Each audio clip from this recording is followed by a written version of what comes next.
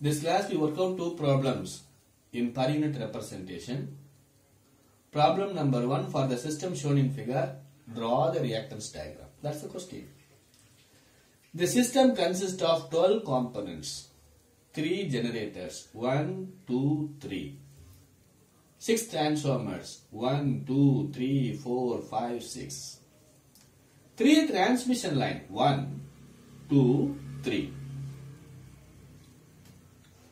Rating of generator 1 is 50 MVA, 11 kV, per unit reactance is 0.14.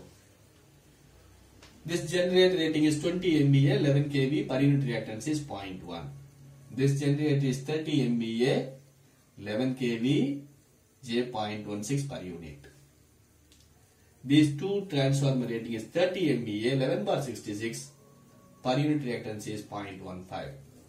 These two transformer is 30 MVA, 11 bar 66, per unit reactance is 0.15. These two transformer rating is 15 MVA, 11 bar 66, per unit reactance is 0.1. This transmission line actual impedance value is J120, this is J100, this is J50. So all the values are in per unit, but the transmission values are in ohms. First step, mark the components 1, 2, 3, 4, 5, 6, 7, 8, 9, 10, 11, 12. Okay. Second step, choose base MVA. Base MVA is equal to 50. I choose 50. You may choose 100 or 30. No problem. Base kV is equal to 11. I choose 11.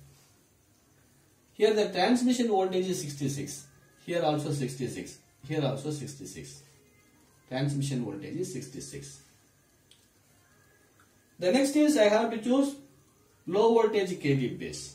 Low voltage kV base is equal to high voltage kV base into low voltage rating divided by high voltage rating, LD by ST. That is equal to 66 into 11 by 66. That is equal to 11. The chosen values are in green color. Given values are in red color. Chosen base kV values are in blue color. I use 3 colors. So this is 11 kV. High voltage kV base is equal to low voltage kV base into ST by LT. 11 into 66 by 11, that is equal to 66. That's why I marked in bold. This is 11 kV, this is 66 kV, this is 11, this is 11, this is 66, this is 11, this is 66, this is 11. Please understand the problem. The next is, I have to find the base impedance. Base impedance is equal to kVb square divided by SB. Here the values are in actual values in ohms. kVb square by SB, that is equal to 66 square by 50, that is equal to 87.12. Base impedance is 87.12. Once I know the base impedance, I can easily calculate the per unit impedance. Per unit impedance is equal to actual by base, given value by base value. First, generator 1. A given value is 0.14 into VB1 by VB2. VB1 is a given value. VB2 is a chosen value. 11 by 11 the whole square into SB2. SB2 is a chosen value. SB1 is a given value. 50 by 50. That is equal to J0.14 per unit. This is J0.14 per unit. In the reactance diagram I mentioned. Second is a transformer. Here these two transformer ratings are same. Therefore 2 and 12 reactance value is same. Here given value is 0.15 into 11 by 11. 11 by 11 the whole square into 50 by 30. That is equal to J0.25 per unit. The third is a transmission line. I know the base impedance. Actually is 120. 120 by 87.12. That is equal to J1.37 per unit. This is J1.37 per unit. The next is transformer. Here the value is 0.15 into 66 by 66 the whole square into 50 by 30. That is equal to J.25 per unit. Here the fourth component and sixth component values are same. J.25. Here J.25. This is J.25. Here also J.25. J.25. The next is a generator. Given value is 0.16. 0.16 into 11 by 11 the whole square into 50 by 30. That is equal to J.27 per unit. This is J.27 per unit. The next is transformer. This transformer is 0.15. 0.15 into 11 by 11 the whole square into 50 by 30. That is equal to 0.25. This is 0.25. The next is a transmission line. 100 value given. ZA is equal to 100. ZB is equal to 87.12. J.15 per unit. This is J1.15 per unit. Again this transformer. These two transformer values are same. Therefore 0.1 into 50, that is 66 by 66 the whole square into 50 by 15, that is equal to J.33 per unit. These two transformer. So this is J.33, this also J.33. This generator 0.1 into 11 by 11 the whole square into 50 by 20, that is equal to J.25 per unit. The next is 10th component transformer. Already we found the value will be same. 11th component, the per unit reactance we have to find 50 by 87.12, that is equal to J.57 per unit. This is J.57 per unit. So this transformer value is also same. This is J.25. So this is the way we have to work out. This is the reactance diagram. All values are in per unit. Problem number 2. For the system shown in figure, determine the generator voltage. That is the question. The system consists of 4 components. One generator, one transformer, transmission line, resistive load. Generator rating is 50 MVA, 15 kV, per unit reactance is 0.2. The second is transformer, rating is 50 MVA, 11 kV bar 132 kV, per unit reactance is 0.1. The third is transmission line. Its reactance is J 100 ohms per phase. Fourth is resistive load. Its value is 500 ohms. First step, we have to choose base MVA, base kV. Base MVA is equal to 50, base kV is equal to 11. I choose the low voltage side. High voltage kV base is equal to low voltage kV base into HT rating by LT rating. Low voltage kV base is 11, HT rating is 132, LT rating is 11. 11 into 132 by 11, that is equal to 132 kV. Here I used 3 colors. Given values are in red color. Chosen values are in green color. New base kV values are in blue color.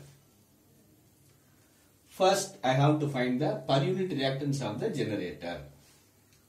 That is equal to given per unit reactance 0.2 into VB1 by VB2, 15 by 11, the whole square into SB2 by SB1, 50 by 50. That is equal to J.372. Second is transformer. Reactance value is 0.1 into 11 by 11 the whole square into 50 by 50. That is equal to J.1 per unit. Third is a transmission line reactance.